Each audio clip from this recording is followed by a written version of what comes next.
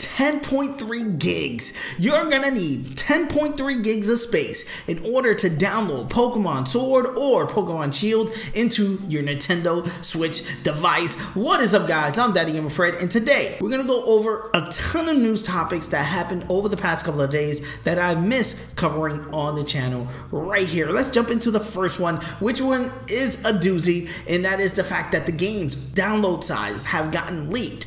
Download cards of both Sword and Shield revealed the download sizes of the games.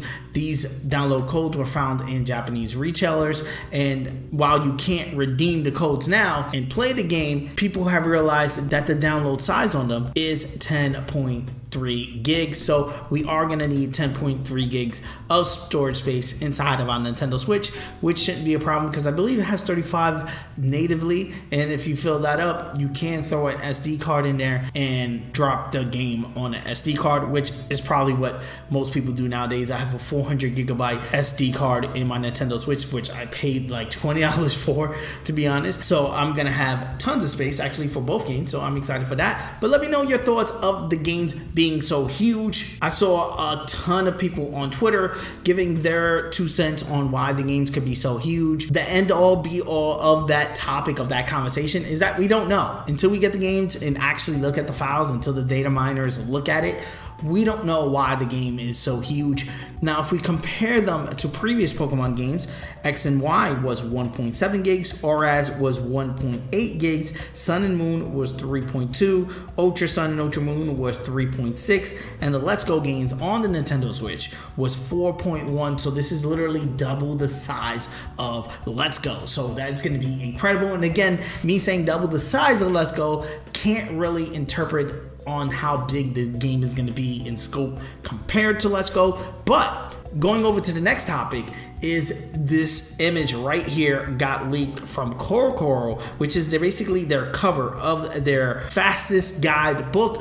On the cover, it shows what the in-game poster is gonna be. That in-game poster is gonna be a guide of the wild area, and you could see literally the whole wild area. You can't read the text, it's so small and so tiny. There's a whole bunch of little dots everywhere over the wild areas, and we don't know what that's actually gonna be or indicate.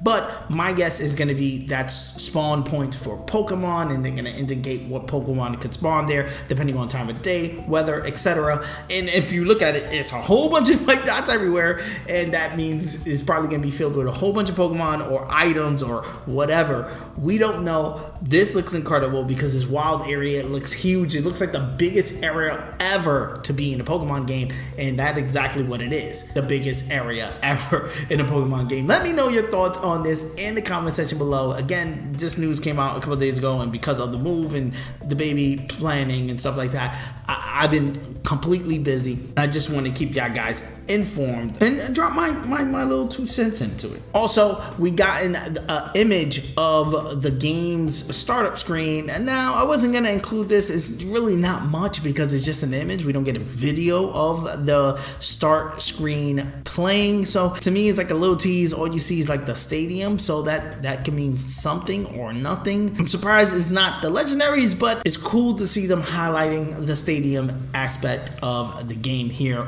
in the title screens. Last but not least, you probably heard tomorrow there is another trailer for Pokemon Sword and Shield, or Galar research, happening tomorrow. Yes, I'm gonna do a trailer reaction review to it, or basically sum it up in the video tomorrow. Be on the lookout for that, and that's gonna be it for my news roundup. Let me know your thoughts about everything that we went over today, from the download size to the title screens getting shown to the wild area and how big it is. Let me know. Let's talk about it in the comment section below. As you guys know, I answer all comments, so let's chat it up down there. If you enjoyed the video, please hit the like button. It does help me out a ton as far as moving the video over to recommended so other people can check out the video. If you want more videos like this, hit the subscribe button, ring the bell if you want to be notified on the next time I drop a video. Peace. I love you guys. I'm gonna see you guys on the next Pokemon Sword and Shield news update video. Like always, guys, I'm Fred on Instagram and Twitter, and you guys can bring the conversation there. I'm the American Gamer in Switzerland right here on YouTube, and yes, I'm going to be doing a ton